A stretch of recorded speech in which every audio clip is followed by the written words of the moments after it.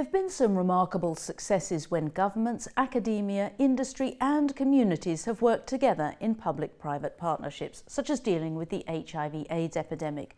But new collaborative ways of working need to be adopted if emerging diseases such as Zika are to be tackled as urgently as they need to be. Well, that's according to my guest today, Dr. Nick Jackson, Global Head of Research at Sanofi Pasteur, a world leader in human vaccines. I'm Sarah Lockett. Welcome to the Business Debate.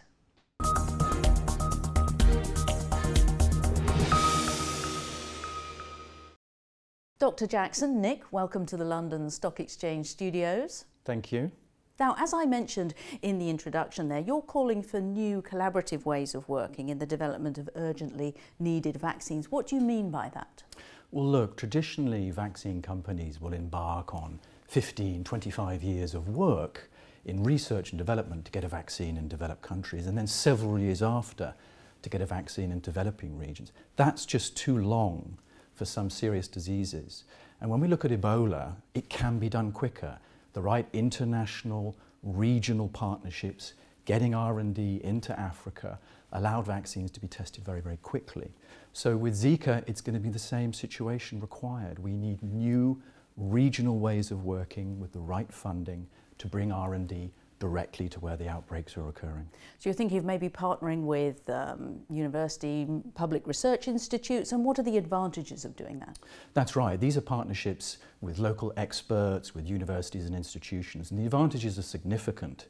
If you think about it, when you bring R&D to the front line of a disease, you're going to get access to the right samples, the right cohorts of individuals, and you're going to build long-term relationships with regulators so that all those partnerships are then rooted in the science and public health, and therefore you're going to move much quicker in the regions. And you had a lot of success with this approach when you developed the world's first vaccine for dengue fever. So how did that work better for you?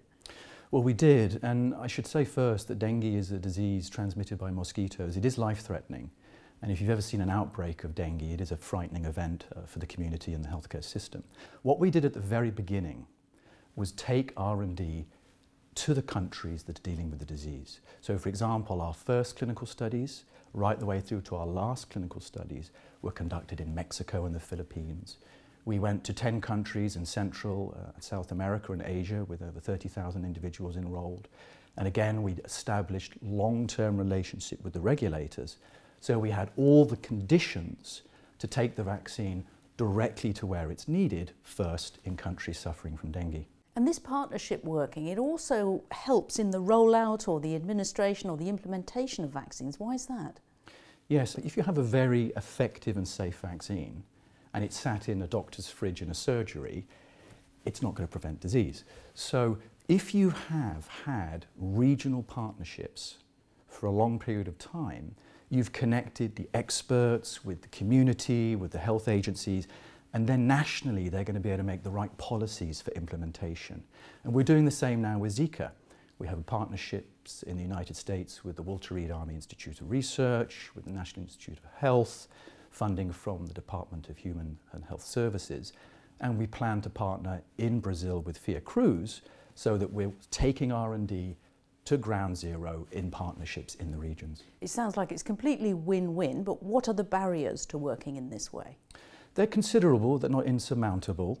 Intellectual property is potentially an issue, the ownership of data, language barriers in certain regions, and navigating the political landscape in countries that are suffering from certain difficult political situations is problematic. But again, rooting those partnerships in science and in public health can help you get through some of those barriers. And you're also calling for parts of the vaccine development process to be speeded up, but some bits can't be speeded up and some bits can. Where's that line? Yes, we think that you really can speed things up. So traditionally, one example I can give is you start your first clinical study, phase 1, you stop. You then start your phase 2, you look at the data and you stop, and then you go to your phase 3 efficacy trial. What one can negotiate with the agencies is to move seamlessly through those trials and adapt the design as you go through.